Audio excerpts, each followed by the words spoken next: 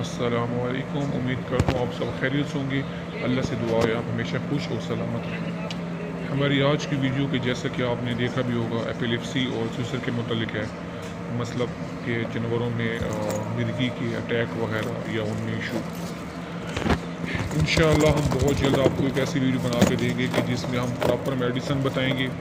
सबसे पहली बात कि जानवरों में ये बहुत ही कम पाई जाती है, ख़ास तौर पे कुत्तों में या डॉग्स वगैरह में ये तो बहुत ही कम पाई जाती है, ना होने के बराबर।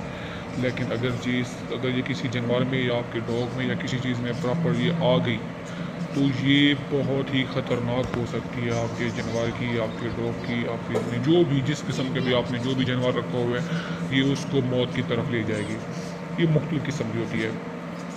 जैसा कि हमने आपको पहला फर्स्ट क्लिप दिखाया जिसमें आपने देखा कि एक डॉग की वीडियो हमने आपको दी जिसमें कुत्ते की टांगें वगैरह बिल्कुल अकड़ गई थी, वो उसमें बहुत ज़्यादा कांप रहा था, उसकी हालत बहुत ज़्यादा ख़राब थी। इस किस्म की अगर एपिलेप्सी आपके डॉग में हो, ऐसी मिर्गी अगर आपके डॉग में है तो आपका डॉग नामुमकिन है कि वो बच सके। लेकिन फिर भी अल्हम्दुलिल्लाह मेरा एक बहुत ही अच्छा डॉक्टर, मेरा बहुत ही अच्छा दोस्त यूके में जानवरों का डॉक्टर है, मैंने उसके ज़रिए से उससे हेल्प लेकर बहुत से अपने दोस्तों की हेल्प की है, उनके जानवरों को ट्रीटमेंट करके उनको बिल्कुल ठीक किया है। हमारा वीडियो बनाने का मकसद सिर्फ ये है कि आप इस किस्म की मिर्गी या आपके जानवर में कोई भी ऐसा इशू आ रहा है, बीमारी तकलीफ़ कोई भी ऐसा इशू है, आप हमसे रब्ता करें, हम आपकी बिल्कुल फ्री में हेल्प करेंगे, कोई चार्जेस कुछ भी नहीं। हम आपको मेडिसन वगैरह बताएंगे, कुछ 1 मंथ 20 दिन, 1 मंथ 2 मंथ 3 मंथ के अंदर इंशाल्लाह आपका जो कुत्ता है या आपके जो भी जानवर आपने रखा हुआ है उसमें अगर ऐसा वैसा इशू है तो वो प्रॉपर तौर पे ठीक हो जाएगा।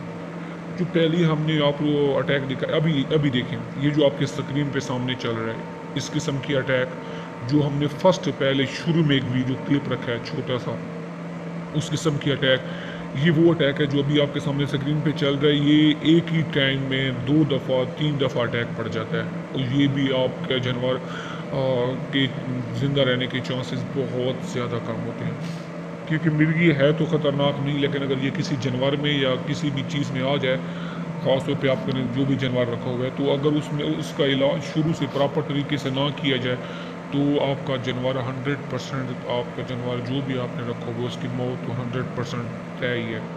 क्योंकि ये जो मिर्गी की शुरुआत है कि मुंह से झाग आना, आँखें लाल हो जाना, ठीक है, मुख्तलिफ़ किस्म की होती है, फिर जिस्म का अकड़ जाना, बार बार अटैक आना।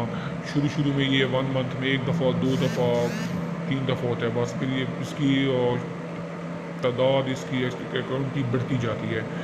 ये देखें, ये जो आपके सामने डॉग है ये इस हालत में था कि जिसका अंदाज़ा भी आप नहीं लगा सकते। इसको जिस डॉक्टर से भी उन्होंने दिखाया उन्होंने बोला ये नहीं बच सकता, लेकिन अल्लाह का शुक्र है हमने इसकी ट्रीटमेंट की, हमने इसको मेडिसिन वगैरह दी, इसको मेडिसिन बताई कि ये मेडिसिन जाके आप लें, इसका ट्रीटमेंट करवाएं।